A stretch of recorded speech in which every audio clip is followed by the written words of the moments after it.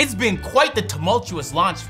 Tumultuous. My vocab is getting crazy, fellas. The launch has been wild, man. Mixed opinions all over the place about current gen NBA 2K21. Let's get into it. First of all, if y'all new to the channel, we kind of do this stuff here daily. Subscribe to the channel. I just finished getting all the badges on my sharpshooter. I'm not gonna drop a badge video. I put out a tweet if you guys care how I did it, but I will be playing my first park game. That upload is going up tomorrow. It should be good. And I might stream today. I'm streaming 2-3 times a week. So if y'all wanna see any bit of any one of those itty bitty types of content, subscribe. All right, wow, let's get into it. So on launch day, of course there's gonna be problems on launch day. I've very rarely ever seen a game come out and there's no problems at launch. You just kind of hope the problems are, what's the word when like you can just, it's at a size at which you can handle it. Please leave your message for... God damn it. Yeah, I'm recording a video, I need your help.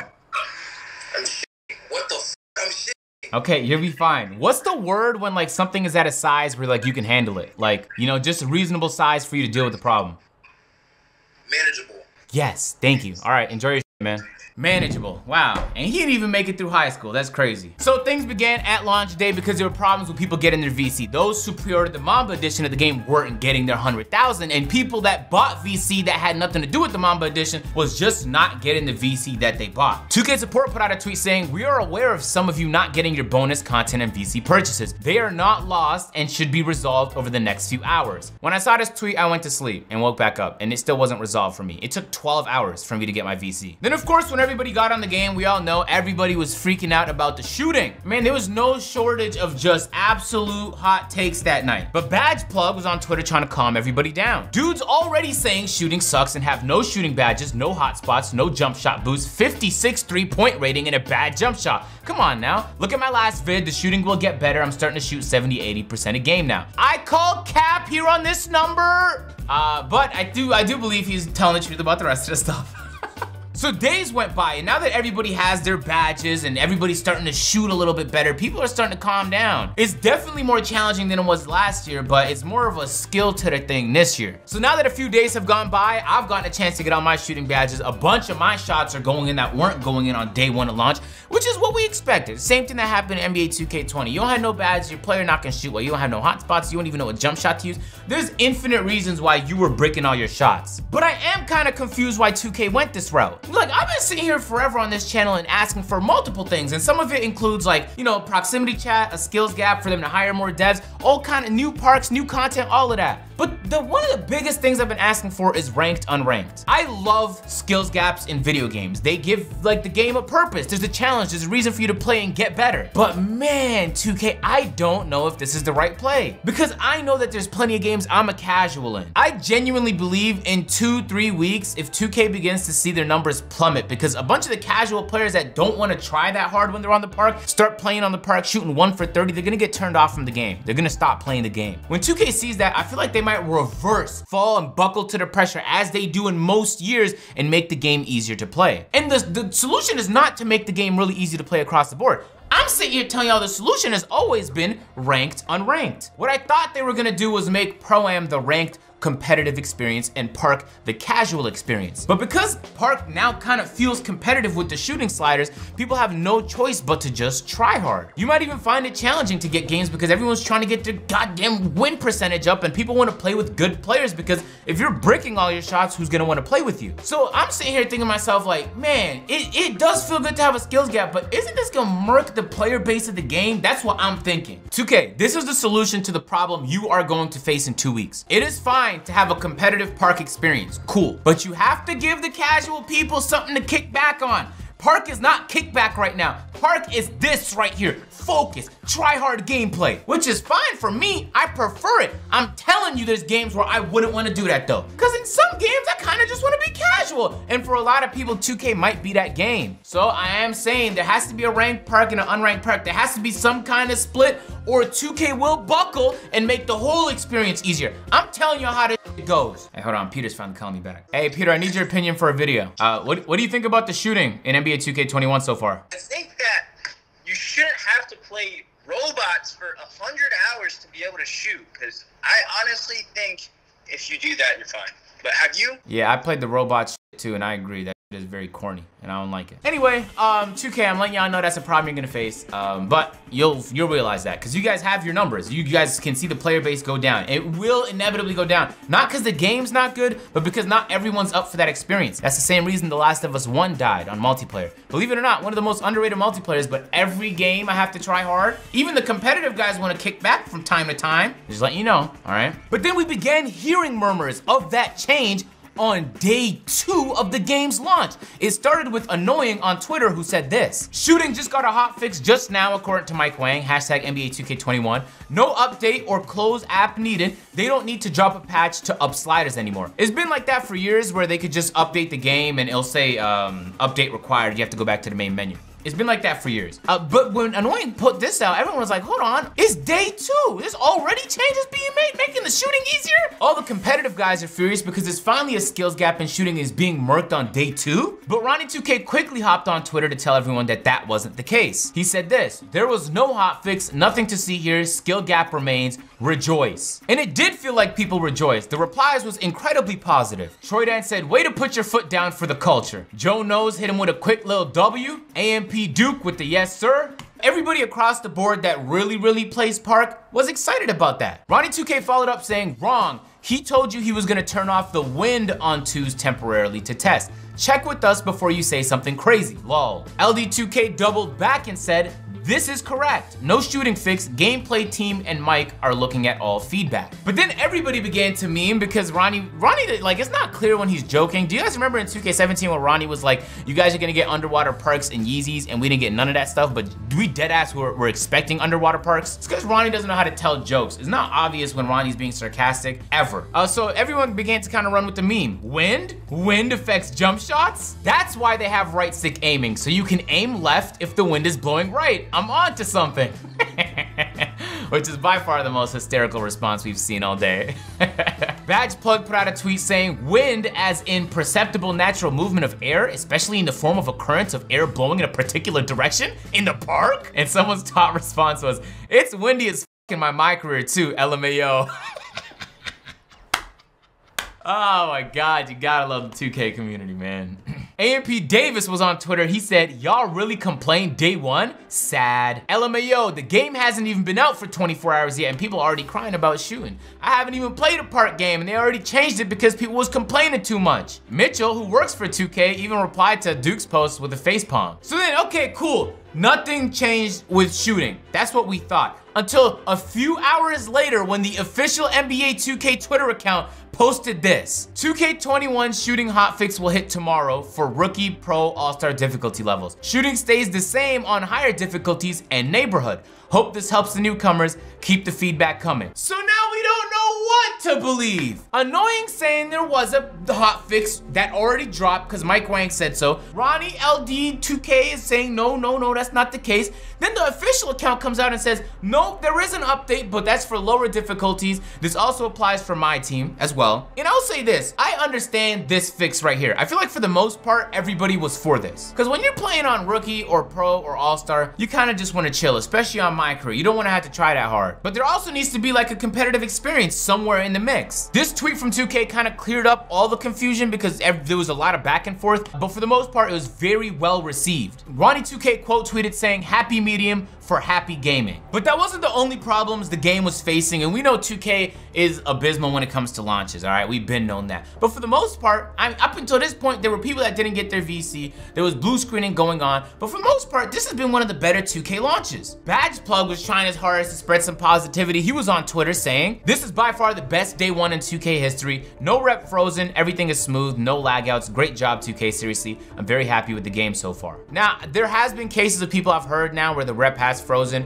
or they're not getting badge progress, but I remember last year it was a huge problem where it's decent amount of the people playing the game had to deal with problems like that. But these are very few and far between this year. And I don't know why that is because I feel like they're not trying this year. So I feel like I'd expect the most problems, but that hasn't been the case so far. That didn't stop people though from getting frustrated. You know, you order 100K VC, you ordered like the Mamba edition, whatever, and you don't get your VC, you're frustrated about the situation. To the point where 100K VC was trending on Twitter. Stacks put out a post saying 100k VC is trending right now, LMAO. I wish the problems ended there though. The My League, My GM community was absolutely furious with the launch of NBA 2K21 because not only did they feel like their game mode got zero attention, they feel like the few changes that were made genuinely made the game mode worse, which you'd struggle to believe is a reality that's possible, but is a reality that just happened. King of the fourth quarter felt like he was fed up with the situation. He put out a post on Twitter saying this: "Help me out. If you find crazy roster inconsistencies like this, please tweet them at me." And he's referring to a tweet that kind of blew up. It has 17,000 likes, and it's outlining some of the just obvious flaws with the roster system this year. Lou Williams has it having a higher speed than De'Aaron Fox, Giannis having a higher mid-range than Kawhi Leonard, and then a bunch of people nobody cares about. And this even applied to the frequencies. PJ Washington had a 0 3-point frequency, but Marquise Chris had a 40. That don't make no sense. It just feels like a lot of this stuff was rushed. And I was talking with Nick's Click while we was playing Park the other day. We dropped a video over on his channel, by the way. I'm gonna link that one in the description. We had a lot of fun if you didn't catch the stream. And he was explaining to me all the ways in which My League, My GM is just worse this year than it was last year. And it's as simple as like, they don't even update photos for players over the course of 2 years. The tendencies and the attributes are just flat out inaccurate when it comes to a lot of players. And there's zero new things added to the mode. It's the same stuff from last year, it's just worse. Because now it starts in the middle of the season, they just gave everybody fucking 1-year contracts to compensate. It's such an interesting situation because you know that if there's any place that they're gonna take their attention from to make sure that the game sells well, is gonna be My GM My League. So they just are often neglected, kind of like how the PC community's been for the last decade. There was a little bit of good news in all of this because King of the Fourth Quarter followed up on Twitter saying, "I just talked to the 2K roster team. They're putting out a patch to fix a lot of the inconsistencies in the rosters in NBA 2K21, so expect fixes to tendencies and all." Now I say this, for the most part, you know what I'm saying, Mike Wang is killing the game. Yeah, I'll never forget when Mike Wang left 2K and the company went to shambles, and then he came back and they dropped the greatest 2K of all time. Like, that to me is like, man, you must be a special kind of person if you had that kind of impact. And Mike Wang gets a lot of because he's the main guy you look at when it comes to gameplay. When there's a gameplay problem, you just blame Mike Wang. But for the purposes of this video, I want to clarify, Mike Wang listen, this is what I was told, is that he's working on the next gen version. I don't think he has nothing to do with the current gen version that just came out, except maybe a few features that transfer over. Like, I think they're gonna have the same finishing system and shooting system that they introduced this year. But I feel like Mike Wang is just being asked to say because he put out this tweet that, in my opinion, is some of the dumbest I've seen in a very long time. Try zooming your camera in if you're having trouble with the shot meter. It might reduce your court visibility, but make shooting easier in my opinion, especially right stick aiming. This could be a good trade-off. So you might be thinking like, if the problem is that the shot meter is so small that we could barely use it, the solution can't possibly be to zoom in. The solution has to be to make the shot meter bigger. This is the worst tweet I could have imagined. Like, me and Lo were laughing hysterically when this tweet released. Cause I'm like, man, that's what you think the solution to the problem is right now? And the reality is I don't think Mike Wang, and the reality is I don't even think Mike Wang has nothing to do with this. But he is the one that's gonna catch the heat for saying something like this because it came out his goddamn Twitter account. And so it becomes even more interesting because Shake and Bake was in the archives. He quote tweeted saying, "Again, when is this coming?" And it was referencing to a concern someone had asking Mike Wang to make the shot meter bigger when the demo came out, and Mike Wang tweeted saying it'll be bigger in the final game. So something happened in between the demo launch on the 24th on Kobe Day and the game's launch because they just gave up on trying to make the shot meter bigger. So the shot meter is just a write-off this year. I turned mine off. I have no intention on using the shot meter. There's plenty of new mechanics added to the way you play the game this year, and so a lot of people are just finding ways to adjust, and the balance might be very, very off. And one of the communities of people that's been frustrated is the dribbling community, because although dribbling feels faster and there's more combinations of stuff, and that part is exciting, when it comes to, well, I would just let Davis take it away. Are there ankle breakers in this game? No one has gotten one yet. And when you start to think about that for a moment, you've been playing the game. Have you seen an ankle breaker? I've been playing with some good guards, and I haven't seen them hit ankle breakers. You might be like, Agent, but do they have their badges? Yes, they do. Are they maxed out? 95 overall, 99? Mm-hmm. Yep, they are. But they're not getting not one ankle breaker, and they're Hall of Fame. Hall of Fame ankle breaker. G-Man followed up saying ankle breakers don't exist. Please look into it, Mike. I had Hall of Fame ankle breaker and tight handles with the Playmaker takeover, and bro just looked at me. I can't even break a computer. Of all the issues 2K is dealing with, I'm happy Troy Dan is taking a shot at this one here. How do mics on 2K21 sound even worse this year? And it might have sounded like I was being sarcastic, but I'm being very serious. Yo, can I tell you guys a quick story? When I play Valorant, I use my try-hard professional mic that's right out the can. This one right here. It's like an $800 microphone, right? It's a good mic with a good mixer, good quality everything. When I turn on my mic and talk in game on Valorant, people regularly say to me like, yo, what mic is that? You sound incredible, that's great quality. Have you ever heard anyone say that to you guys on 2K? No, because no matter what mic you use, you sound like dog. And it ruins the experience, man. If I wanna be loud, I have to also remember that I'm gonna sound like garbage to the people across the world that I'm playing with. So it's like, that's such a simple fix. Just make the audio quality better on the park. It would be nice if there was an option to talk to the other team on Pro-Am too. I feel like the fact that that's not in the game is weird. Why do we stop at park? On park, you can talk to the other team, but on Pro-Am, you're not allowed to? Come on, I wanna talk to the other team on Pro-Am as well. So Troydan, thank you for drawing light to an issue that's often ignored, but to me, it's just a quality of life update. It just makes the game more of an ease to hop on and enjoy. It just doesn't get in the way of your fun. And probably for me, the biggest issue that 2K was having, and is one that Duke hit on and we'll get to in a moment, is the servers. Now, you guys know how much I care about latency, and for the most part, I don't talk about it that much anymore because I'm starting to lose hope that it's ever gonna get better. And you know, when I play on PC, I just tend to experience 15 milliseconds ping, 8 milliseconds ping. At the worst, I'll get 30 milliseconds ping. You know, when I play Call of Duty, if I get 50, I'm a little bit frustrated. 50 ping on my servers, East servers, that's frustrating. But on 2K, when you're playing on 250 millisecond ping, what it feels like, that is not a good gameplay experience. Especially when you drop the green window to be this small. If you have servers that's changing latency every 24/7, it's gonna make it impossible to have a consistent shot. Not only that, but every part of the game begins to feel sluggish and slow, like you're walking through molasses. That to me is not a good quality gaming experience, and it's an easy fix. All it takes is to buy more servers, not hard. It's not even your infrastructure, 2K. You guys are, I'm pretty sure you guys are using Amazon Web Services. Just spend more money on it. It'll make the experience better for everybody. Unfortunately, servers is one of the things where, like, when it's done, nobody talks about it. Like, I rarely ever talk about how great the tick rate on Valorant is, right? But when it's done horribly, it's all everybody talks about. When you lag out of games, when you're skipping, the frames dropping, you're getting 12 frames per second, that's all you talk about. So it feels like, again, 2K with the servers is doing the absolute bare minimum. Duke put out this tweet saying, why is the whole East Park server broken? Been broke all day. Every park I load into, all courts don't work. Not only are all courts not working, but there's been plenty of people I've talked to that said that there's delaying still in the game. So delayers are just hopping in the game and attacking people, and 2K is doing nothing about it. Playmakers, though, had some more criticism for the gameplay, and it's one that I feel like everybody would agree with, especially if you have a max player.